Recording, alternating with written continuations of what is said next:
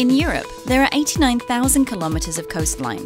Understanding the coastal ocean is a great scientific challenge, since it is the most dynamic part of any world ocean.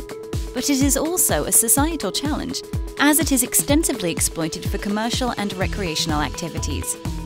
Thus, reliable observations of surface currents and sea state are necessary to support search and rescue activities, improve water quality, as well as for coastal research and management.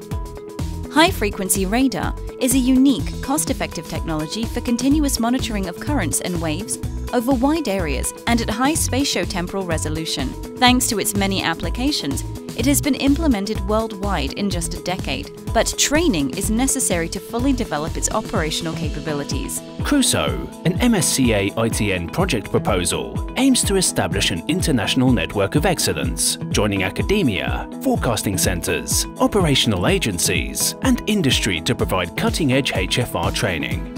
In this project, 10 young talented students will be trained through highly specialised PhD programmes in research lines that include the development of advanced HFR signal processing, the study of small-scale coastal dynamics and variability, the optimisation of the next-generation operational ocean monitoring and forecasting systems, and the development of innovative products and services for specific end users.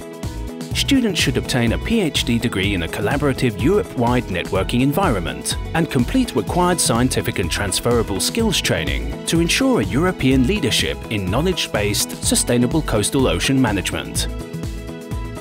CRUSOE, providing excellent training today for the world's coastal zones of tomorrow. For more information, visit our website